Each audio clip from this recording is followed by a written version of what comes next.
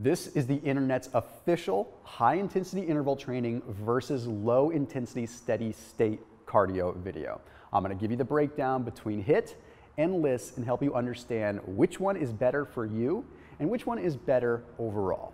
So we have this constant competition going between the two, and quite honestly, it's a little bit aggravating because to be fully transparent with you, I think anyone that's getting out there and getting active and starting to change their life for the better is doing something great. And we can't constantly discount people that are doing HIIT or doing LISS. If they're out there and they're doing something and they're trying to get healthier, kudos to them. But let's break down the science, let's break down the research, and let's understand the physiology of what's actually happening in the body. The first one that I want to look at is LISS, low intensity steady state cardio.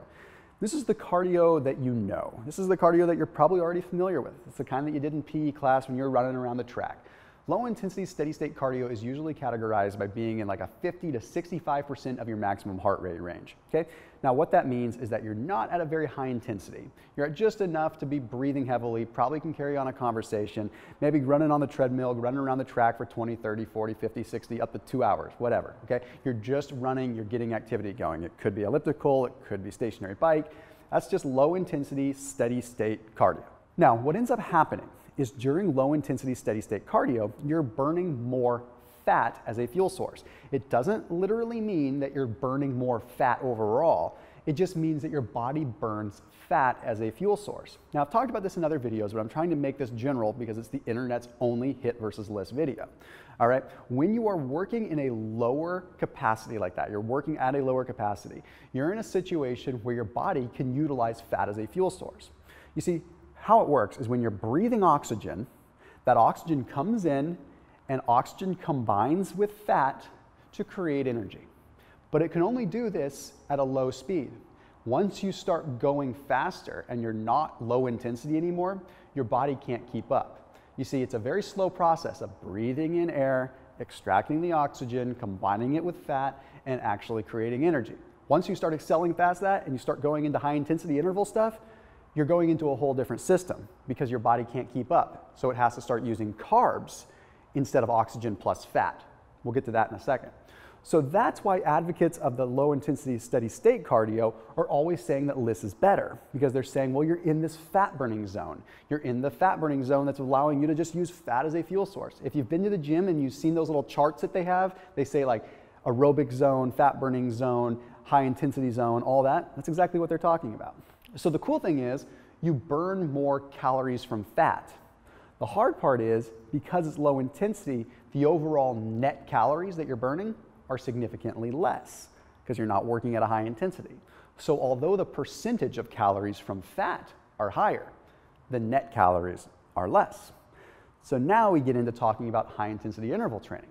High intensity interval training is categorized as doing something like 10 to 60 second bursts and then allowing yourself to recover. Now, I did another video on high intensity interval training talking about how you really need to be recovering all the way. That's a story for another day. Okay, basically, you're doing sprints, then you're recovering. Then you're doing another short sprint, and you're recovering. Again, can be running, can be biking, can be elliptical, can be any of that. It's still just the kind of activity you're doing. The whole idea is you're trying to get yourself to like 80, 90, 95% of your maximum heart rate so that your body has no choice but to start using carbs as a fuel source. And here's where the competition starts. The low intensity steady state cardio people compete with the HIIT people because they say that HIIT is bad because you're not activating fat, you're activating carbs. Well, what good does that do you? Well, that's not what matters here. With high intensity interval training, the magic comes from the central nervous system stimulation, your CNS. You're working your body so hard that you're triggering a metabolic response and kicking your body into this high state of recovery that takes calories later on. There's something known as post-exercise oxygen debt, okay? And basically it means after a hard workout, like high intensity interval training, you're in oxygen debt, okay? Your body has to take time and it has to recover to get your body back to homeostasis as far as energy reserves go. That takes energy. So the nice thing about high intensity interval training is you can have a short workout that allows you to still burn calories later on throughout the day because of the recovery. But here's the caveat, it's not sustainable. You can't always do HIIT forever. It's hard on the body. It's a central nervous system crazy smorgasbord of just chaos. Okay, you can't recover from that day in and day out. And quite honestly, it comes back to the old theory of relativity. You're not taking it to the grave with you. When you're dead, you're dead. So whether you wore out your body in short amounts of time doing high intensity interval training, or you bored yourself to death doing low intensity steady state cardio, the fact is, at the end of the day, it's all kind of relative. How quickly do you want to get there? What means do you want to use to get there? Et cetera, et cetera. The other thing that you have to look at with high intensity interval training is because you're stimulating the central nervous system, you're constantly putting stress on your glucocorticoids. You're putting stress on your adrenals. This could trigger more fat accumulation later on. Excess cortisol from the stress from HIIT could make it so that you're releasing glucose into the system later on throughout the day. That's contributing to overall abdominal fat. So now we have to get into how we look at the two of them. So there's one particular study that I thought was interesting. It took a look at HIIT versus LISS, and quite honestly ended up favoring HIIT.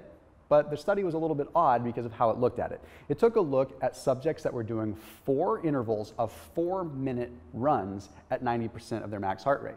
So pretty long intervals. But what they found was that there was a 6 to 15% increase in overall metabolism for a short period of time after the workout, and ultimately resulting in more fat loss than the low intensity steady state. But what they didn't measure was the sustainability and how long they could do that. There are a lot of studies that show that although HIIT is very effective at getting you quick fat loss gains, it plateaus very fast. Whereas low intensity steady state allows you to burn fat for longer periods of time, sometimes even over a lifetime. Again, it's kind of where it comes back down to relativity. So now I want to do a comparison between the two and look at both. So now we go back to, again, the fact that HIIT is going to burn more calories throughout the course of the day, but since the recovery is not there, you can't do it as many times per week.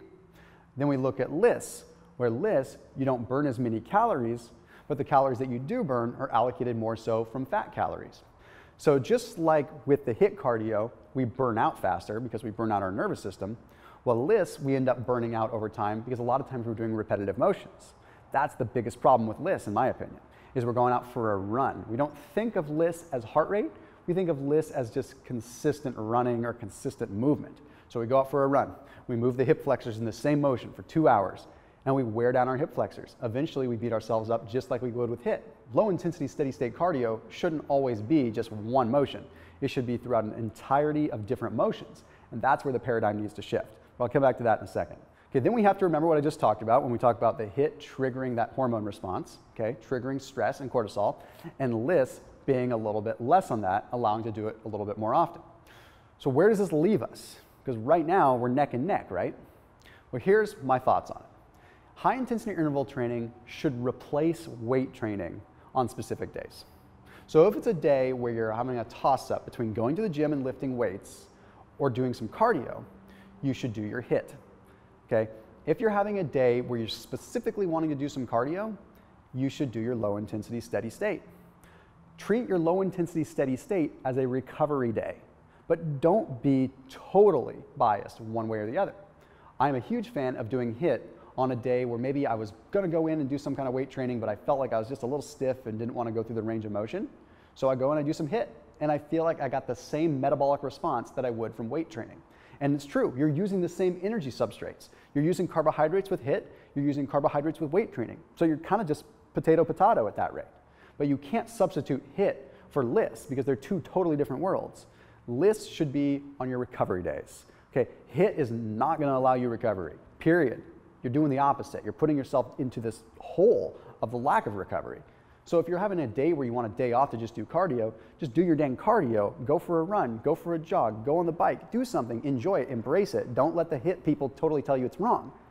But don't ever substitute a HIIT day for a LISS day because it's two totally different worlds. And that's what we honestly have to remember. Now, my advice for you when you're doing low intensity workouts, low intensity cardio, is change it up. Don't just run. Go run for 10 minutes at that heart rate, then hit the bike for 10 minutes, then do the rowing machine for 10 minutes. You want to change it up so you're not putting your muscles through the same repetitive motion. Otherwise, you're going to run yourself into the ground the same way that you would with HIIT. So at the end of the day, think of it as two totally different worlds, okay? HIIT is weight training. Cardio is cardio. But cardio is also getting out and just enjoying life. So we can't say that one is bad or one is good. Two totally different worlds. And at the end of the day, just break down your routines. That LISS is your recovery days and HIIT is still a training day. As always, keep it locked in here on my videos. If you have ideas for future videos on this topic or any kind of workout routines or anything like that, let me know in the comment section below. I'll see you soon.